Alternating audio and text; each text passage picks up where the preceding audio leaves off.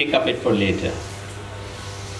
And third, which you have almost done for me, मैं सोच रहा था बीच बीच में थोड़ा हिंदी बोल लूँगा. Is that all right? क्योंकि ज़्यादा इंग्लिश बोल के जुबान टेढ़ी हो जाती है, तो इसलिए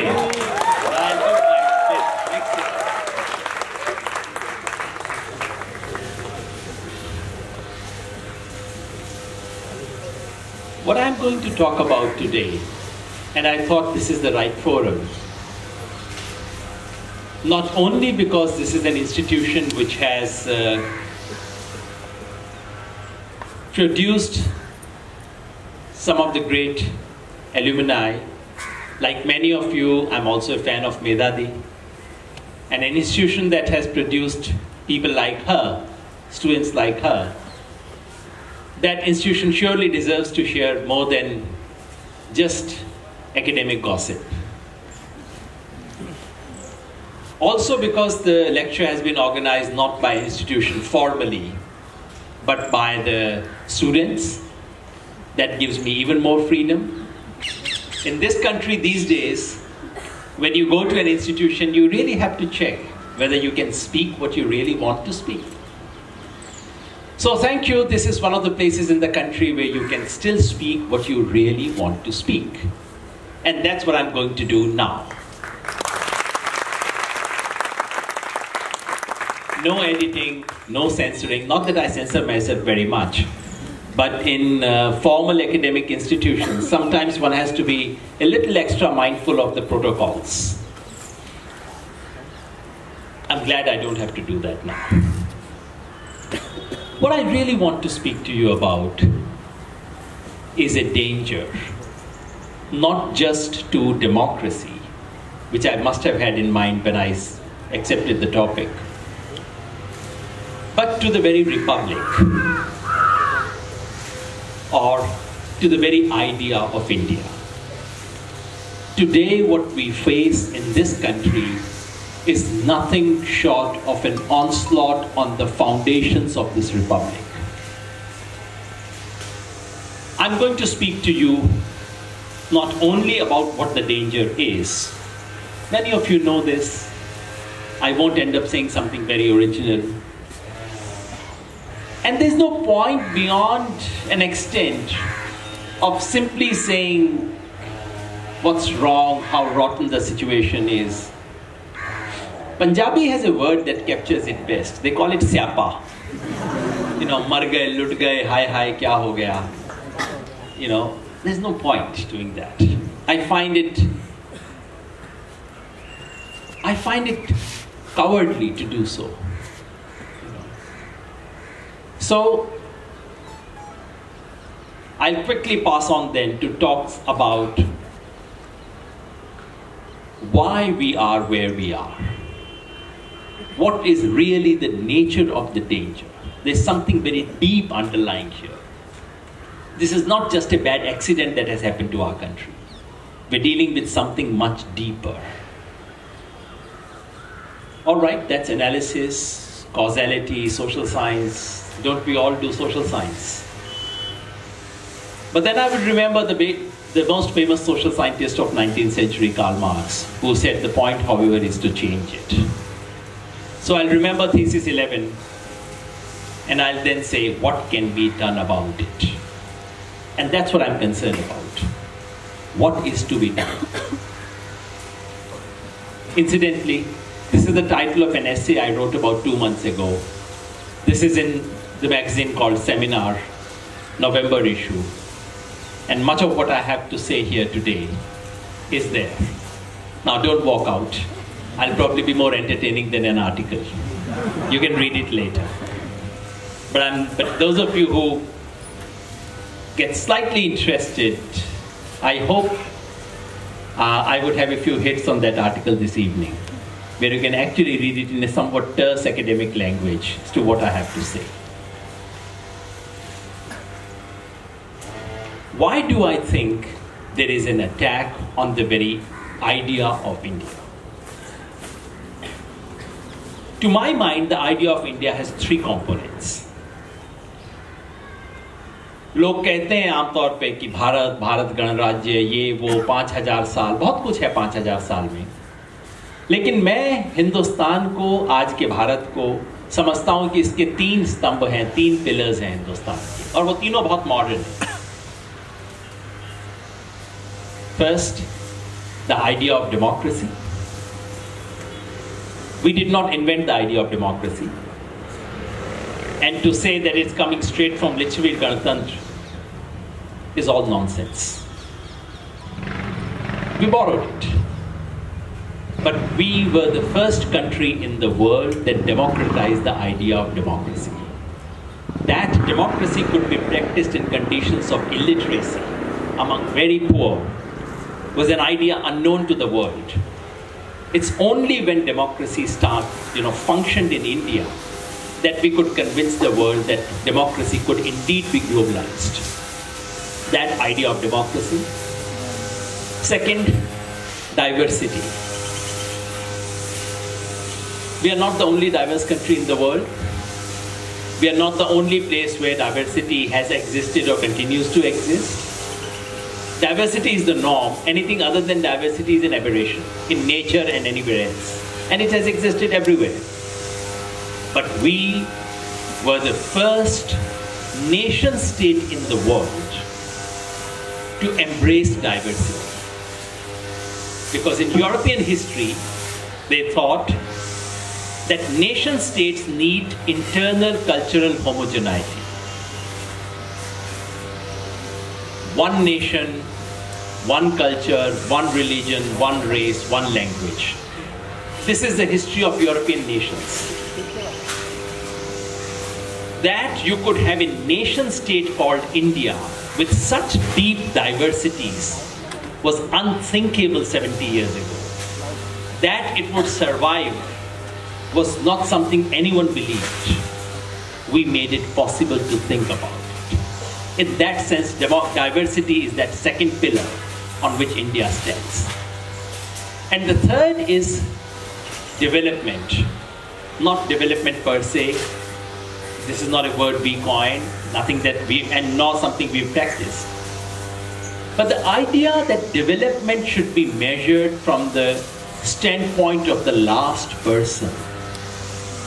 As Gandhi ji said, think of the weakest person you've ever met in your life and try and imagine, would this thing benefit her or him or not? The idea that development should be measured, should mean development of the last person, is something that we have contributed. We have not practiced it one bit, let's be honest. But these are the 3 pillars on which the republic called India stands. आज अगर हिंदुस्तानी होने में कोई गर्व करने की बात है, और मैं महसूस करता हूं कि गर्व होने की बात है, तो उसमें हिंदुस्तानी होने में गर्व ये होना चाहिए कि ये 3 विचार हैं जो हमने दुनिया को दिए. जिसका मतलब ये नहीं कि हिंदुस्तान में पैदा हो कि हमने कोई कमाल का काम कर लिया है, लेकिन और ये जरूर हो सकता है कि बहुत लोग जो हिंदुस्तान में पैदा नहीं हुए हैं वो हमसे ज्यादा हिंदुस्तानी हैं. मेरे लिए नेल्सन मंडेला कहीं ज़्यादा हिंदुस्तानी है, फैज ज़्यादा हिंदुस्तानी है. इन लोगों ने उस आइडियाज़ को कहीं बेहतर प्रैक्टिस किया. But these 3 pillars constitute the very foundations of our republic. Today, all the 3 pillars are under attack. आज इस देश में जो खतरा है वो ये कि हमारे संविधान की, हमारे गणतंत्र की ये जो 3 नींव हैं, 3 बुनियाद हैं, 3 स्तंभ हैं, तीनों पे हमला हो रहा है. ये पहली बार नहीं है कि हमला हुआ हो. Emergency was an onslaught on democracy in this country. मैं तब बहुत छोटा था. आप में से कुछ लोगों को याद होगा, हमारे बीच दामजी भाई बैठे हैं, ऐसे वरिष्ठ लोग जिन्होंने वो वक्त भी देखा था. आज हम जितनी भी सुंदर कहानियां इमरजेंसी के बारे में कह लें, of popular struggle against emergency, सच बात यह है कि सब बिछे हुए पड़े थे जमीन पे, सब झुक गए थे. और जैसा किसी ने कहा था, when people were asked to bend, they started crawling. This is the reality of emergency. So don't be surprised by what you see on television channels every evening. This happened during emergency. Everyone was crawling. judiciary had given in. Some of the finest judges of this country were complicit in accepting emergency. Justice Bhagwati, Justice Chandrachud, some of the finest judges of this country, they had given a shameful judgment called the Jabalpur case, if you remember, which actually said all human rights can be suspended during emergency, and that's all right. Both of them were dignified enough to apologize later on. But that had happened. So this country has seen earlier onslaughts, and we've come out. Remember both the things. Remember that we've gone through this, and remember that we've come out of it. Both the lessons are worth remembering. So we've seen onslaughts. What is special about the current onslaught? We've seen other onslaughts as well. 1984, massacre of Sikhs. This was an onslaught on the idea of diversity that India had embraced. 2002, Gujarat, an onslaught again on the foundations of our republic. The idea of development for the last person, I think it's only reasonable to say that we've seen onslaughts on that idea every single day of the last 70 years. तो पहली बार नहीं हो रहा कि हमारे pillars पे attack हो रहा है. But there's something very special and sinister about what's happening now. What is sinister is this, that for the first time, all the three pillars are being attacked simultaneously. Emergency में एक पे attack था, 1984 में दूसरे पे attack था. तीनों पे एक साथ हमला, इतना vigorous हमला, और ऐसा हमला जिसमें देश की जनता के बड़े हिस्से को शामिल किया गया है, वो पहली बार. So in that sense, this is not merely a challenge to Indian democracy. It's not only a challenge to Indian nationalism. This is truly a challenge to all the foundations of our republic.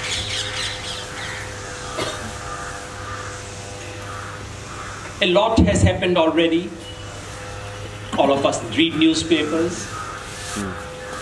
जो supreme court में हो रहा है आप देख रहे हैं. पहली बार इस देश के इतिहास में सुप्रीम कोर्ट के 4 जजेस ने आके बाहर कुछ बोला. और ये मत सोचिएगा कि वो कह रहे थे कि चीफ जस्टिस कुछ गड़बड़ कर रहा है. Please, that's not about it. It's not about 4 judges versus the CJI of India. They were saying something else.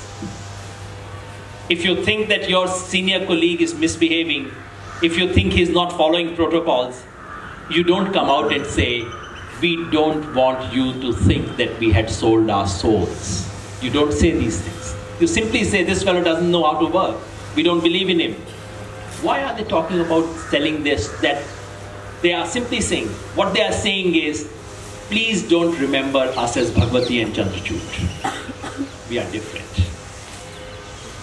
This is not about judges versus CJI. It is about attack on the institution of judiciary by the executive, by the government of the day, by the ruling party of the day. आप देख रहे हैं parliament में क्या हो रहा है, और आप रोज देख रहे हैं कि मीडिया में क्या हो रहा है. रेस्पॉन्सिबल मीडिया आपने देखा होगा, इररेस्पॉन्सिबल मीडिया देखा होगा. You have all kinds of media in this world. But I have never come across media in this country, or anywhere in the world actually, which makes it principal business to attack opposition all the time. Yesterday, budget is being presented, and you have a channel which says, shouldn't Rahul Gandhi be ashamed of X, Y, Z?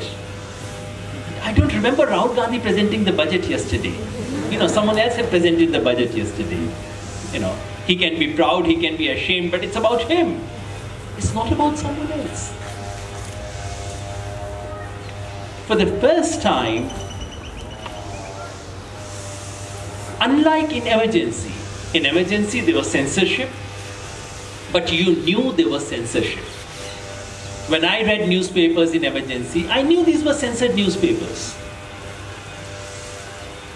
The government of the day could prevent newspapers from carrying some news. They could not, or they did not, or they were not smart enough then to get the newspapers to invent stories, to spin stories, to get new things put every day. That's what's happening right now.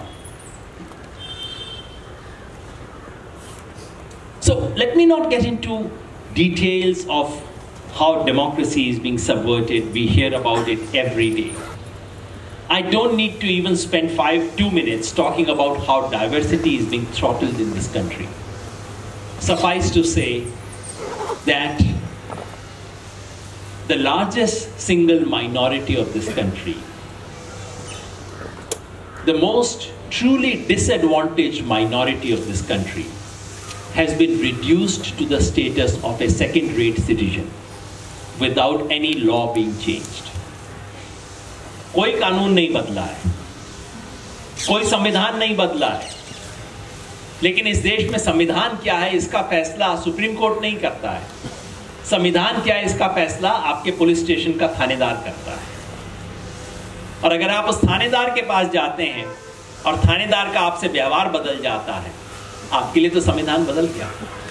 देश के 98% लोगों के लिए तो संविधान उस दिन बदल जाता है जिस दिन थानेदार उनसे कहता है खड़ा हो जा, क्या कर रहा है, जा भाग जा, तेरा नहीं लिखूंगा report.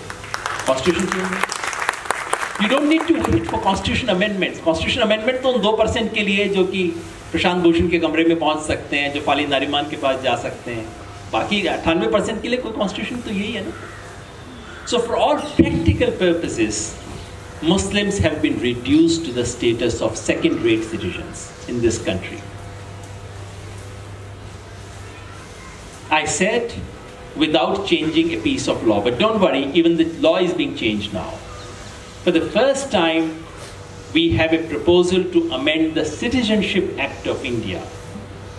And you know what the proposal is? It's there in Rajya Sabha right now. The proposal is to say that any foreigner who comes and seeks asylum in India from Bangladesh, Pakistan, Afghanistan, Myanmar would be accepted and given citizenship of this country, provided they are Hindu, Sikh, Baudh, and so on, and Jain. So all the Jains who are coming from Bangladesh are welcome. I don't know how many Jains Bangladesh has. All the Sikhs coming from Bangladesh and Pakistan are welcome. What does it mean? It means India is saying for the first time, no Muslims please, thank you. That religion is for the first time being proposed as a condition for citizenship of India. This is two-nation theory back in the country. So we are back to two-nation days. Two-nation theory, except that it's not being proposed by Mr. Jinnah. This time it's being proposed from the other side. On development, again, I don't need to say very much.